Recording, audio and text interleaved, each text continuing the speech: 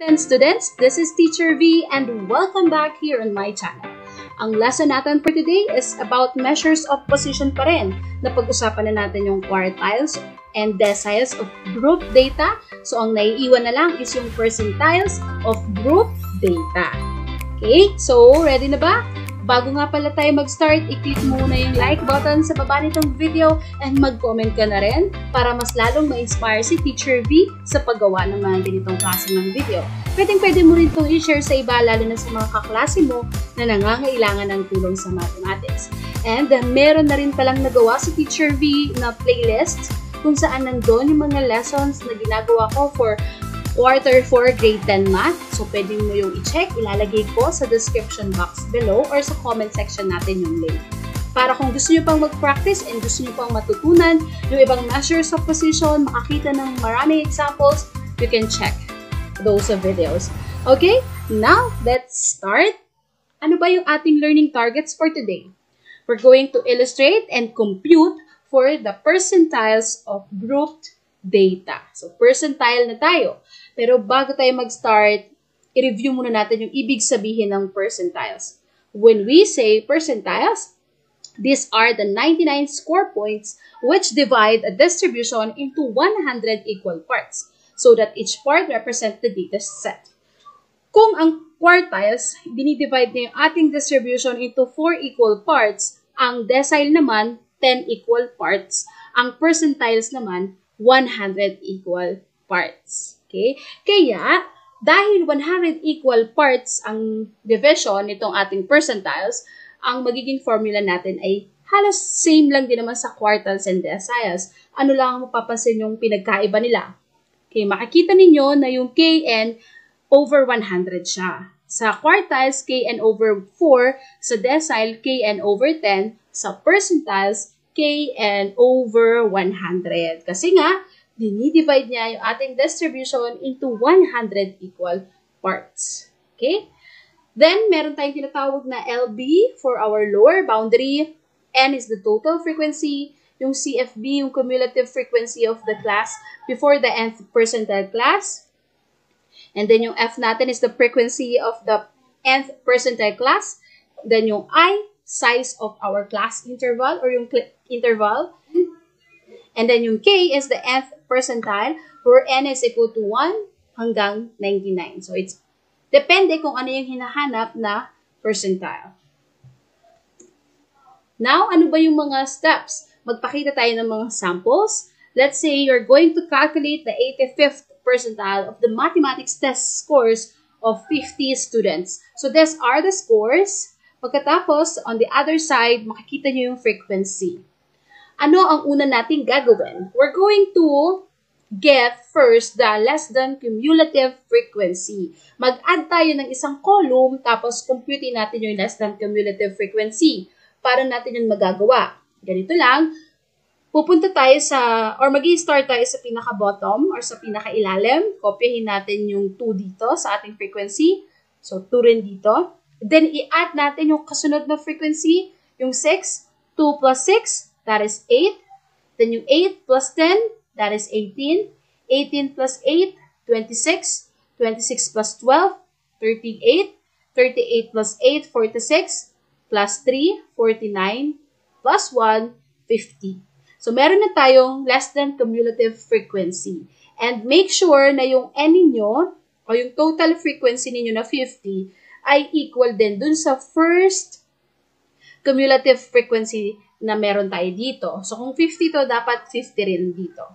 Next, paano naman yung lower boundary? Ang lower boundary ay makukuha natin kung magsusubtract tayo ng 0.5 sa ating lower limits. Saan makikita yung lower limits? So, yung unang score na sinulat natin dito sa ating mga class. So, yung 50, 45, 40, 35, yan. Yung mga first scores dyan, bawasan mo yan ng 0.5 para makuha mo yung lower boundary. So, let's say 50 minus mo yung 0.5, 49.5, dito 44.5, dito 39.5, and so on. Now that we have the less than cumulative frequency and meron na rin tayong lower boundary, we can now solve for the percentiles. So, let's say Sabi nga kanina, kukunin natin yung 85th percentile. So we're going to find the position of the 85th percentile class using the formula Kn over 100. So, ang K natin dito is 85, then multiply natin sa N. Ang N natin is 50, then over 100. The answer is 42.5. Ito ngayon ang magiging reference natin para malaman kung alin yung pipiliin natin sa ating data or sa ating table. So, this means we need to find the class interval where the 42.5 score is contained. Titingin ngayon tayo sa less than cumulative frequency. So, nandito natin makikita yung kahalagahan ng less than cumulative frequency. So, tingin tayo doon sa less than cumulative frequency or less than CF. Alin sa mga to yung pasok yung 42.5? So, hindi pwede sa 38 kasi bitin or kulang. Pag 49 naman, sobra na. Pwede naman sa 46 kasi pasok din naman ang 42.5 sa 46. Kaya ito yung pipiliin nating class. Okay? So, yung 40 to 44 na score. At dahil meron na tayong napili, pwede na nating masulat yung mga unknown na kailangan natin para sa ating formula. Okay. So, let's identify the lower boundary. Ang lower boundary natin is 39.5 or simply mag-minus ka lang ng 0.5 dito sa 40. So, that is our lower boundary. Next, yung cumulative frequency below the 85th percentile class. So, ito yung napili natin, di ba? Ang kukunin mong CF is yung nasa ibaba, wag yung 46. Okay? Again, hindi yung 46, kundi yung nasa baba niya. And that is 38. And then yung frequency ng ating 85th percentile class is 8. So, tingin lang kayo dito sa F. So, 8. And then, yung interval is 5. O yung pagitan nila is 5. Or simply, para makuha niyo yung interval, i-minus nyo lang yan. 20 minus 15 is 5. 25 minus 20 is 5. Ayan, para makita niyo yung interval. Then, since meron na tayong mga values, we can now substitute it to our formula. So, ang formula natin is ito. Substitute natin yung lower boundary, 39.5 plus yung ating Kn over 100. Na-compute na natin to kanina. Ang na-solve natin is 42.5. Kung ayaw nyo naman, pwede naman dito, K is 85 times yung N, 50 over 100. So, 42.5 pa rin ang lalabas. Then, i-minus natin sa cumulative frequency below the 85th percentile class. So, that is 38.